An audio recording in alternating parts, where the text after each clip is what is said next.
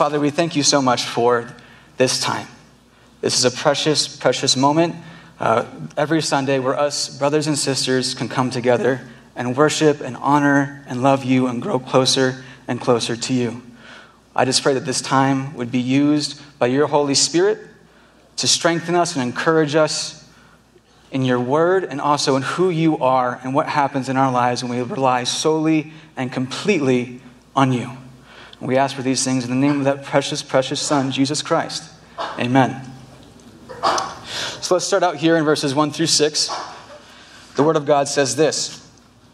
Now when Jesus learned that the Pharisees had heard that Jesus was making and baptizing more disciples than John, although Jesus himself did not baptize, but only his disciples, he left Judea and departed again for Galilee. And he had to pass through Samaria. So he came to a town of Samaria called Sychar, near the field that Jacob had given to his son Joseph. Jacob's well was there, so Jesus, wearied as he was from his journey, was sitting beside the well. It was about the 6th hour. Now, I think as we go through these first 6 verses, there are usually 2 questions that pop up. And the first question we see in the first 2 verses here, it says that Jesus, when he found out the Pharisees knew that many people were being baptized by him, and even more so than John, the Apostle John here takes a step out of the narrative for a moment and says, Jesus himself did not baptize, but only his disciples. Why would he do that? Well, why would Jesus not baptize? Why is that important to note? Well, if we go earlier in the Gospel of John, we find that Jesus' baptism is that of the Holy Spirit. It's a very clear and strong emphasis. So I think all that John is doing here is making sure there's no confusion as to what the baptism of Jesus Christ is. There's no confusion that he has not come to baptize with water, but he has in fact come to baptize with the Holy Spirit, which is our seal and our sign of salvation. So there's no room here to say that, well, Jesus baptized with water, so therefore maybe you can be saved by baptismal water. No, the baptism of Christ is clear in the Gospel of John as that of the Holy Spirit. And the second question that comes up, and this is, we're going to spend some time, a few moments here, kind of talking about this. The second question, if you look in verse 4, it says, and he had to pass through Samaria. Why did Jesus have to pass through Samaria? There are a few reasons why. The text makes it very clear. It's not Jesus could pass through Samaria. Jesus chose to pass through Samaria. It is very imperative that it says Jesus had to pass through Samaria. So there are 3 reasons I think all play together. It's not one or the other or either or a combination of the 3. I think it's all of them. The first is the most direct and logical. Jerusalem to Galilee, the easiest route is through Samaria. Just makes sense. If you look at a map, all of your Bibles, you have a study Bible of some sort, you should hopefully somewhere have a map of the ancient Near East and ancient Israel. It's a straight line through Samaria from Jerusalem to Galilee. Now, this is important, though, because the second reason Jesus has to pass through has to do with why other people wouldn't pass through Samaria. So he passes through Samaria and says he has to do this after he realizes that the Pharisees are hearing these great things about him. Now, at this point in the story, Jesus' relationship with the Pharisees is already very rocky. If you go back to John chapter 2, what you find is the great scene of Jesus cleansing the temple. And you have Jesus overturning tables, chasing out people with whip. He is very righteously angry over the commercial use of the temple. And the Pharisees and the religious rulers of the day obviously would have been very, very upset by this. Even in that same passage, we find him say that he's going to destroy the temple and then raise it back up. Now, in the text, it tells us that he's referring to his body. He's referring to his crucifixion. But the Pharisees don't know this. So they hear of this guy who's chasing people out with whips from the temple, and he's saying he's going to destroy the temple and raise it back up. They are most likely very concerned by this. So why does he pass through Samaria? I think part of it is the Pharisees would never touch foot in Samaria. And in a moment here, I'll explain why they would never touch foot in Samaria. But they just wouldn't do it. They had a whole route. Even though going through Samaria was the easiest way to travel out of Jerusalem, to travel north, the fact is they would never, ever, ever want to pass through this land because they thought it was unholy. They had a whole route to go around it. Now, why this is important. Again, we'll talk about that in a moment. But as Jesus is realizing, I need to get out of here, well, not realizing, he knows. But it's not his time yet to face the Pharisees. That comes later. This isn't him running away. This isn't him scared. None of that. He simply knows it's not his time yet to face the Pharisees and to be crucified. He's not ready. It's not time. So he leaves and he goes through Samaria, an area where he would not be followed by the Pharisees or any religious elite of the day. The third reason is he has a woman at a well in Samaria that he needs to go talk to. There is absolutely a divine appointment involved in this as well. So again, it's not one or the other. I think all three of these play a big reason as to why he has to pass through Samaria. Now back to a point I just made. Why is it that the Pharisees would not want to pass through Samaria? Well, it's pretty straightforward. If you read your Old Testament, you will find a very long history of conflict between what we'd call the northern kingdom of Israel and the southern kingdom of Judea. Under King David, they were united, but the northern kingdom, the 10 northern tribes, broke off because of a king named Rehoboam.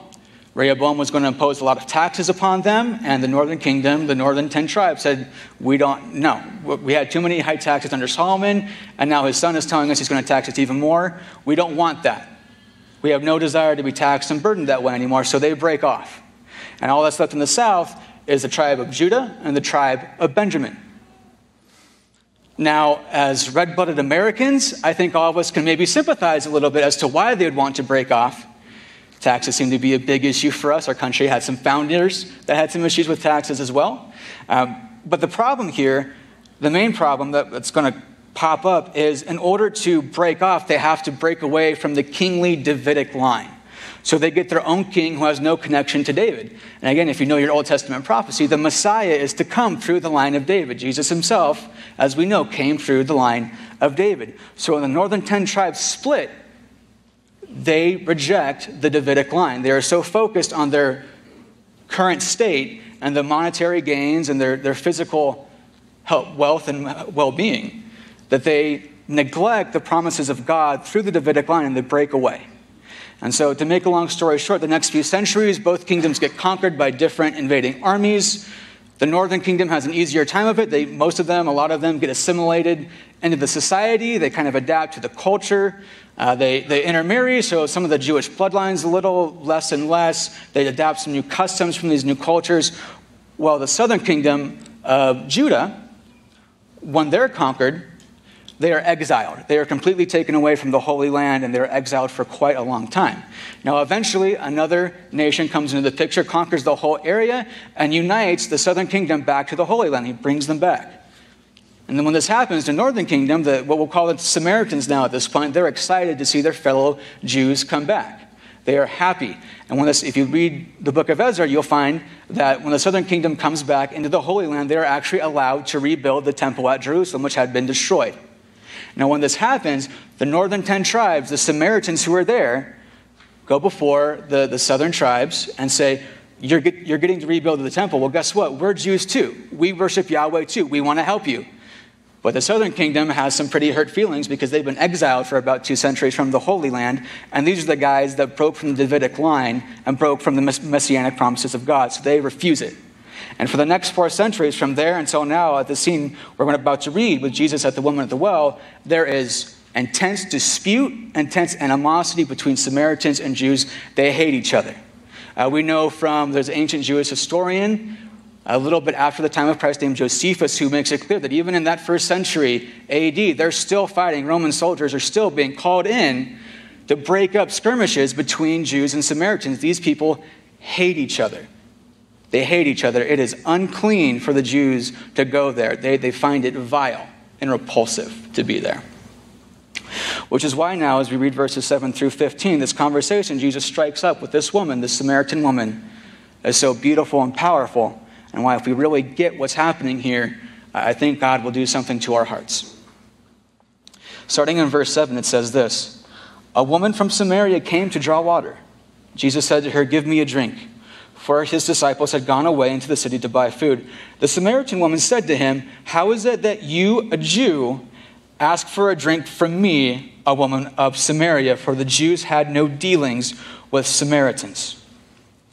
Now, for us to kind of understand why the Samaritan woman is clearly a little annoyed or agitated or at least confused by what Jesus is doing here, let me give us a modern example. Say we're all good Denverites. We love our Denver Broncos. Let's say that we're at a Denver Broncos versus New England Patriots game. You're there 3 hours early. You're tailgating. You have a barbecue up. You got your brats and your burgers going. You're ready. You got your cardboard cutout of John Elway doing his helicopter dive in the Super Bowl. You're good to go. And then all of a sudden, you see this guy in a New England Patriots jersey and a New England Patriots hat. He's shouting to his friends about TB12 is wicked awesome. And he comes up to your barbecue, looks you dead in the eye and says, that looks fantastic. Can I have one of those brats? I can see the red in some of your eyes already. I can see it. Now I'm telling you, if you think this would be frustrating for you as a Denver Bronco fan, add 1,000 years of animosity and war to that feeling. And then you might get an idea of how the Samaritan woman is feeling when she sees a Jewish man who's dressed differently than her, whose speech is different than hers, come up to her and ask her for some water. She's not happy about it. So as we go on, her response is, again, a little bit angry, maybe a little bit annoyed. But Jesus' response is very different. In verse 10, he says this, if you knew the gift of God, and who is it that is saying to you, give me a drink, you would have asked him, and he would have given you the living water. So Jesus takes this woman's animosity and says, no. If you knew who I was, you wouldn't be anxious, you wouldn't be annoyed, you wouldn't be frustrated. If you knew who I was, you would be so joyous and happy, and you would want not water from this well of Jacob, but the living water.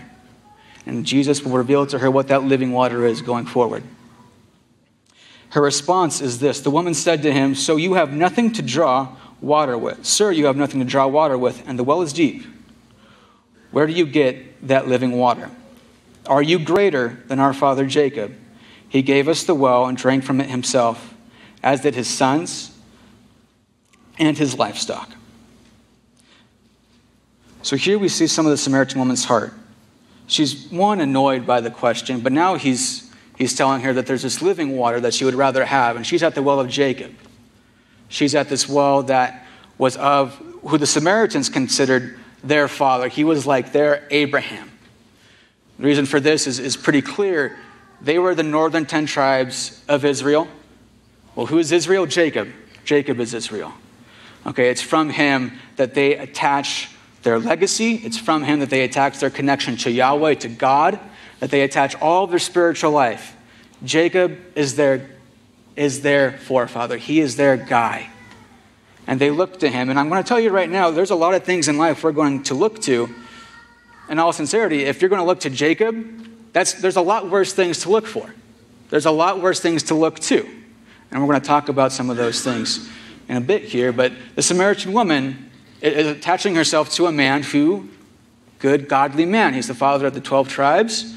He is from the line, he has the line with which the Messiah will be born. He's not a bad option, humanistically thinking or speaking. And now Jesus comes here and says, I have better water than this well has.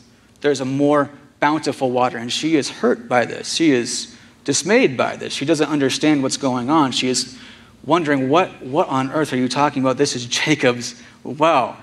This is Jacob's water. You're telling me there's a better water than this? No way. No, how is that possible? There can't be a better water. There just isn't. And yet Jesus says there is.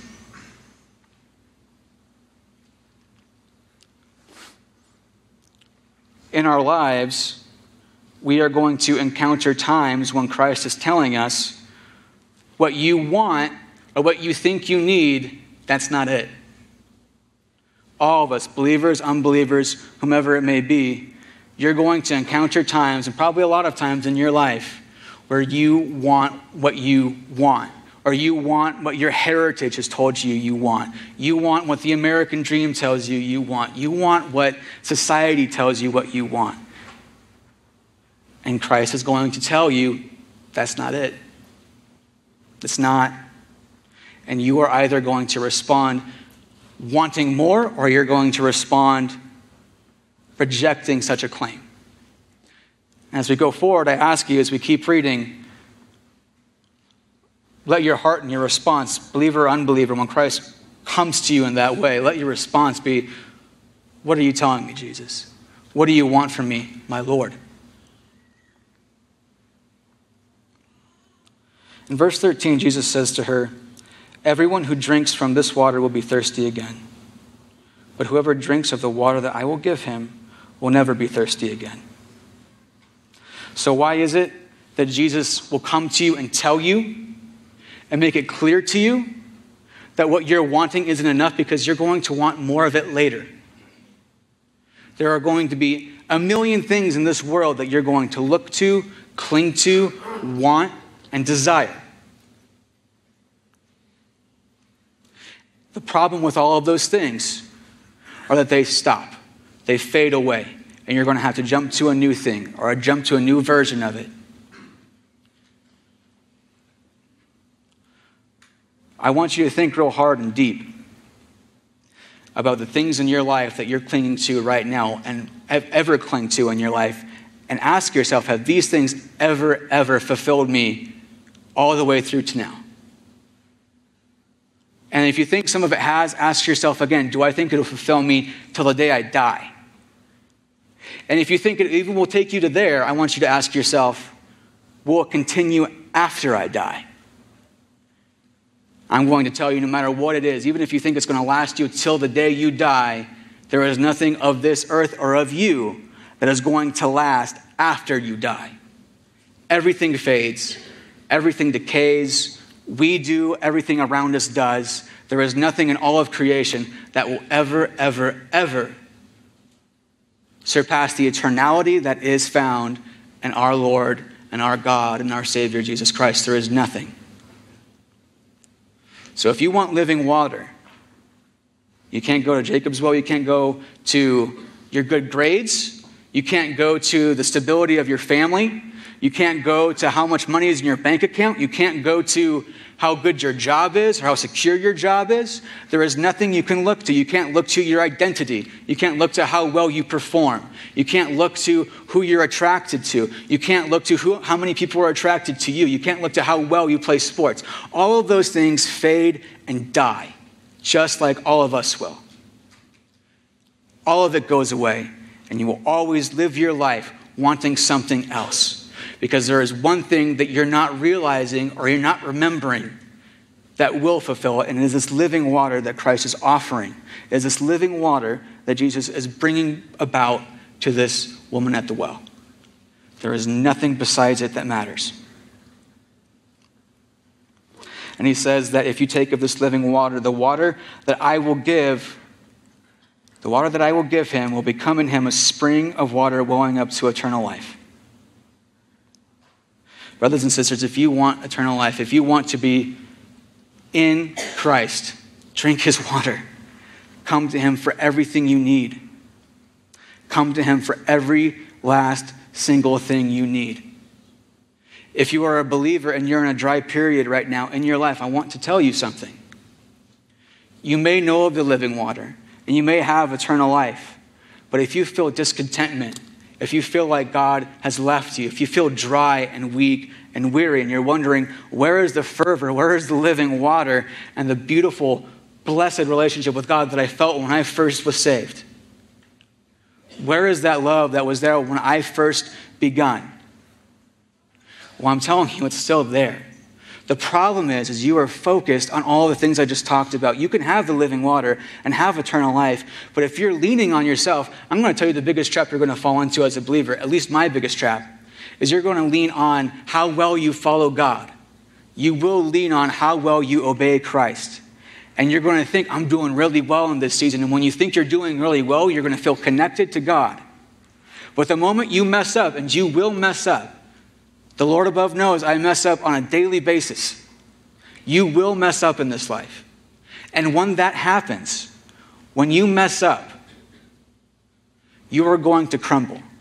Because your life The way you're living is not founded upon the living water. It's founded upon how well you drink and live with the living water. You think of yourself in a way that says, I am following God really well right now. That must mean the living water is flowing in me. But the moment you fail, the moment you get angry, the moment you come to a place where you're wondering, why am I not providing for my family the way I should? Why am I getting angry at my spouse? Why are my kids annoying me and bothering me so much? Aren't I a Christian? Don't I have eternal life? Why are all these things happening to me? How come I'm being tempted like I haven't been tempted in years? Why are all of these things so hard? And you're going to question the living water. Not because the living water has failed you, but because what you're trusting in, your ability to follow Christ, your ability to be good in the church, your ability to live in a harmonious way with those around you, when you fail in that, you're going to crumble because you're trusting how well you follow Christ. It's not enough to trust how well you follow Christ. It's not enough to trust anything other than Jesus Christ and Jesus Christ alone. That is all you can rest your hope on. So I ask you, if you are in that dry season or you feel like maybe a dry season's coming, I've been in so many in my life, remember, that dry season is not because of Jesus Christ. That dry season is not because Christ is not with you. It's not because the living water is no longer sufficient in your life. And it's also not because you're irredeemable. It's not because you're so bad that you're going to struggle your whole life. We're all going to struggle. It's not just you.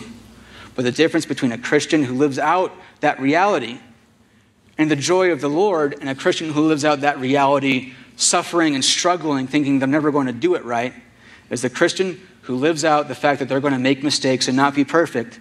That Christian who is joyous in that is looking to Christ for the security. He knows no matter how much he messes up, even though we strive and we should grow closer to God in our life, we should see that. We should see fruit. But if you have those seasons and you know they're going to come, you're going to have joy still because you look at Jesus Christ. You find your hope in Jesus Christ. And if you don't, you're going to struggle for the next how many years God has allotted for you in your life here. You're going to have eternity. You will. You will. If you're in Christ, you will have eternity no matter how much you struggle. But you could do a lot more for the kingdom if you're leaning on Christ and Christ alone. And when you fail, you say, Father, forgive me. Thank you for Jesus. And let me get back on my feet because I know it's the Holy Spirit that's guiding me. That needs to be our response. That has to be our heart. And if it's not, like I said, you are going to struggle your way to eternity. And I think God prefers it. I would much prefer it. I think we prefer it in our lives to not struggle to eternity, but live every day for God on our way to eternity. Now, as we get to verse 15 here, there is some debate on how, if you look at the woman's responses, there's some debate on what's going through her head in the theological community. There's two main views and one other view that I'm going to talk about. The two main views, the first view is that in her responses, the Samaritan woman is just totally oblivious to what Christ is saying. Has no idea he's talking about anything spiritual at all. In John 7, we see a connection between the living water and the Holy Spirit. And obviously, he's already talked about the living water blowing up into eternal life. So we as believers clearly know what he's talking about. But there's a lot of people who argue that this woman at the well has no clue. She's just thinking he's talking about living water, and that's it. The other view is that maybe she has some insight. Obviously, she doesn't know exactly what Jesus is talking about, but she has some insight. There is some idea or thought. He's not just talking about water here. Now, both of these work. Personally, if you go further in the text, I see some insight in the woman. She identifies Jesus as a prophet. She recognizes messianic prophecy. So I think if I were pushed, I would probably lean more towards she might have some insight here. She doesn't seem totally aloof to spiritual things. But either way, I think that her responses can still reveal a lot to us. Now, the other side one that I wanted to talk about is actually, if you read John Calvin's commentary on John 4, it's kind of funny. He thinks she knows exactly what he's talking about, or at least has a good idea, but she is just being very sarcastic to him. He thinks that she is just full of sass in all of her responses. And I don't think this is true, but I do recommend that as you read it, at least once, read it in that light. And if you like the show Parks and Rec, you might get a kick out of it. So I talk about this and I bring this up because of verse 15 here. And her response is this to Christ talking about this living water that leads to eternal life. She says, "Sir, give me this water so that I will not be thirsty or have to come here to draw water." Now, she could be talking about actual water. She could be. Or she could have some spiritual insight. Either way, what John wants us as a reader to get from this, I think, is clear. What John wants us as the audience, we know what's going on. We know who Jesus is. If you've read the gospel up to this point, if you continue reading, you know what is being talked about. And this response is profound. I want to step back again and remember who she's talking to. Remember who Jesus is talking to. Remember that there is animosity out their ears between Jews and Samaritans. There is no room for discourse or dialogue. There's records that say the Jews wouldn't even touch anything touched by a Samaritan. If there was a possibility that a Samaritan touched something, the Jews would want nothing to do with it. It was defiled and unholy. We don't know much about Samaritan beliefs. I'm fairly certain they probably had some similar views about the Jews. I think that's a good assumption. Jesus is bringing this to a woman who has every cultural imperative to hate him and to not listen to him, to want nothing to do with him. And yet, even if she doesn't realize what he's talking about or have any idea what he's talking about, she still pays him mind. She still listens to him. She still recognizes this man has something to say. She still sees something in Christ. I mean, her first reaction to him is, "Why are you talking to me?" And now all of a sudden, just a few verses, just a few moments of dialogue later, she's willing to say, "I want what this guy's selling. I want what this guy has to offer." And luckily for all of us, Jesus isn't selling it, he's giving it. You don't need to do anything for it.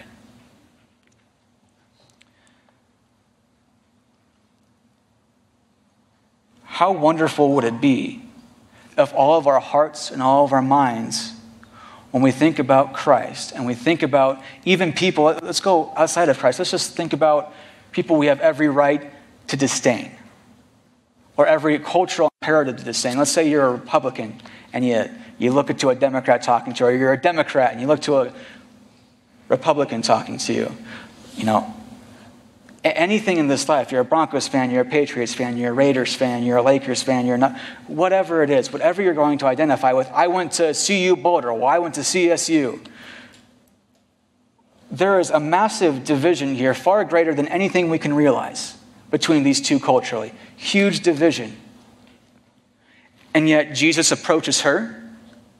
And what's even more beautiful, actually, if you go further in the text, you'll find that the very first people group that John records being saved are the Samaritans. It's not Gentiles, it's not Jews. The first people group that has a mass conversion to Christianity, a mass conversion to following Christ in the Gospel of John are the Samaritans. The very people the Jews are supposed to disdain and hate. The very people that are supposed to have nothing to do with the promises. Even more than the Gentiles, they are hated and despised. And yet Christ goes to them and they're saved before the Jews.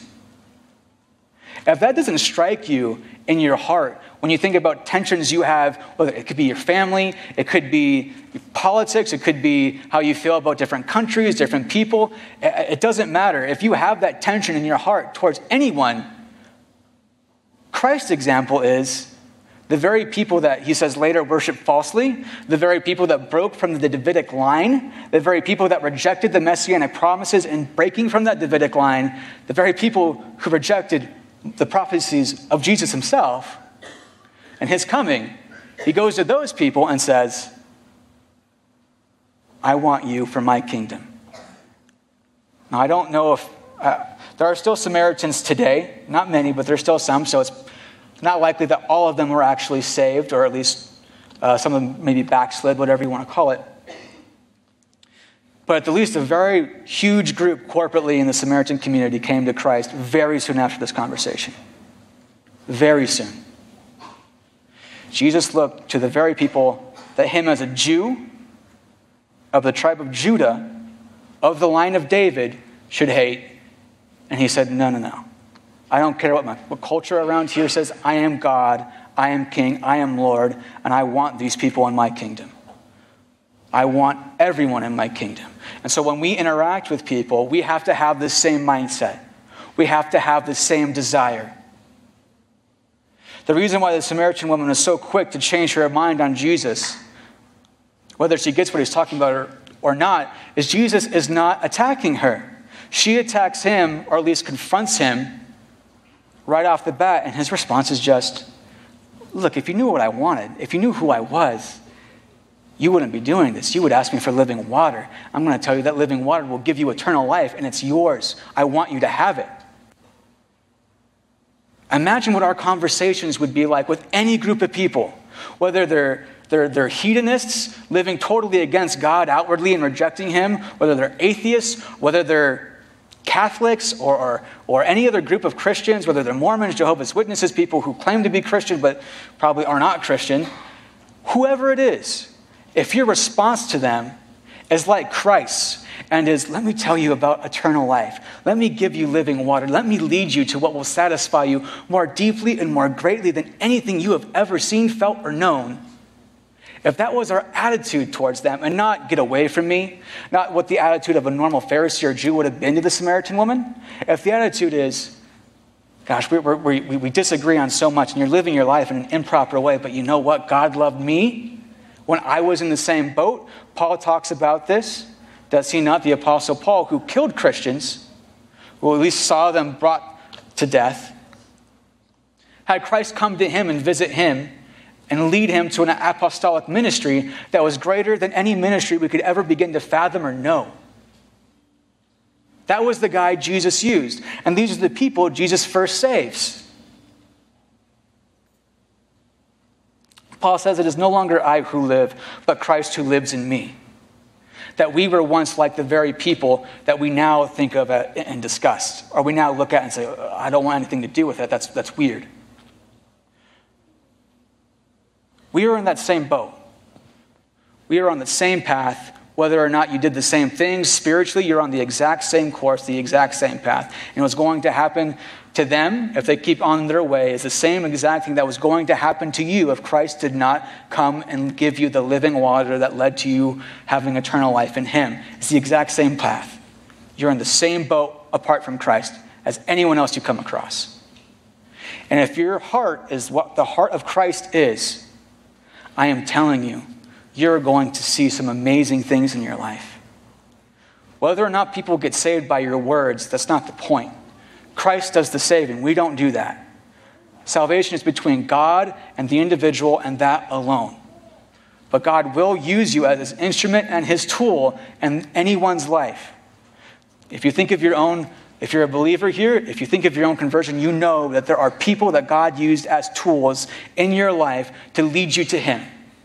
And if you approach anyone with the mindset that Christ has here, I am telling you, he will use you as an instrument and a tool to see people won to the kingdom in a way that is so beautiful and majestic. You're going to see some people, I think about my own life and I think about the things I was involved in and I liked and I enjoyed doing. I'm pretty sure a lot of Christians would look at the life I led before Christ came into my heart and raptured my soul to him. A lot of Christians would look at the life I led and look at me and say, I want to get away from that guy. I want nothing to do with that guy. And God used believers who chose to look past the lifestyle I enjoyed, who chose to look past the company I liked to keep and the things that I said. They chose to look past that, and they loved me in a way I had never loved before. The love of the world is love of, if you're like me, I'll love you back. If you hang out with me, I'll love you back. But the love I experienced from these believers was you can say all the awful, hurtful, rejectful things you can say about our God, but we're still going to love you. You're completely different from me. You live a life totally contrary to what I think God wants, and yet I'm going to love you. I think that's how all of us here, if we're honest, are brought to Christ. That's how Christ uses people in our lives, as those who said, I love you even when I shouldn't. And that's what Christ is doing here. And the woman at the well responds so wonderfully to this that it will lead to the conversion of an entire group of people very soon after this conversation. And what's beautiful too, if you look forward to the text, they say it's not just because of the woman's testimony, but because of the woman's testimony, we went to Jesus. And then we saw Jesus, and when we saw him, we're like, this is the guy. So your testimony and how you treat people aren't going to bring them to salvation, but it will show them who Jesus is, and it will make them look to Christ. And when they do that, Christ will work mightily in their hearts. So the woman at the well's response here, Sir, give me this water so that I will not be thirsty or have to come here to draw water. Our heart and our desire needs to be every conversation we have with somebody. And I don't even think, by the way, I don't think this passage is necessarily a text about how to evangelize, but I think if you live out what's happening here, it's impossible not to see how to evangelize. If we go into every encounter we have with somebody in the hopes to get an answer like this, whether they really understand what we're saying or not, but the response is, I want to learn more about this Jesus guy. I want to know more about him. I want this living water you're talking about. I want this salvation you're talking about. I may not understand it, but I want it, and I want to know more about it. If we approach everyone in a loving, gentle way, maybe they'll reject you, sure. But that's on them. That's not on you. But you should never, ever, ever live a life as a Christian that sees people reject you, not because of Christ, because Christ said, you will be rejected because of me. People will hate you because of Jesus. They will. But that should be what it is. They should hate you because they hate Jesus, not they hate Jesus because they hate you. You can't live that life as a believer. And you're going to mess up, you're going to make mistakes. But if you seek out that living water, as we've been talking about, and look to him solely for your refreshment and your encouragement, you need to get back out there, and you need to love people in a way that Christ has loved you and loved all the brothers and sisters we have with us today. I think if we live this out, we will have such a beautiful and wonderful, wonderful journey with Christ for the rest of our lives into eternity. So as we close here, I just want to say to anyone who doesn't know about this living water, to anyone who isn't sure about this eternal life, who doesn't know what it is, or maybe has been approached by it, but turned back, whether it's because of a bad encounter with someone at church, whether it's because of a bad encounter with family members, pastor, whomever it may be, or maybe it's just yourself. Maybe it's just you trying to cling on to what you think you want and you desire. If you're an unbeliever here today, I'm telling you, I implore you, come talk to somebody. Pull out anyone here who is a believer. There's elders that are going to be up here. I'll be up here after we conclude communion today. Please come talk to us. We at least want to have the conversation. We want to show you what love and a Christian fellowship actually looks like. And we really, really, really desire you to at least hear us out. You guys pray with me. Abba, Father, we come and we are so amazed by your glory that you go to the very people that would logically be the last you would want to meet, and you say, those are the first people I'm going to see saved as a group. Those are the people I want for the kingdom. Those who reject me, those who say no to me outwardly, I want those people. That you came not for the healthy, but for the sick. And I thank you that we're all sick in that sense, that we're all sinful, that we all are known by sin apart from you, so that you can come into our lives and be our rock and our Savior. That it's not about what we do, it's not about who we are, it's about what you love and what you desire and who you are. Father, I pray that we live that out. For us believers, I pray we live out who you are and who you are in us. Not what we are in the flesh, but what you and your Holy Spirit that comes with the living water will do in us and work in us. And for those who are unbelievers, I pray that you would implore their hearts to seek out this living water. Thank you for your communion table. Thank you that we get to partake in this wonderful, wonderful, wonderful example of who you are and the work you did on the cross today as well. In the name of that beautiful Son, Jesus Christ, amen.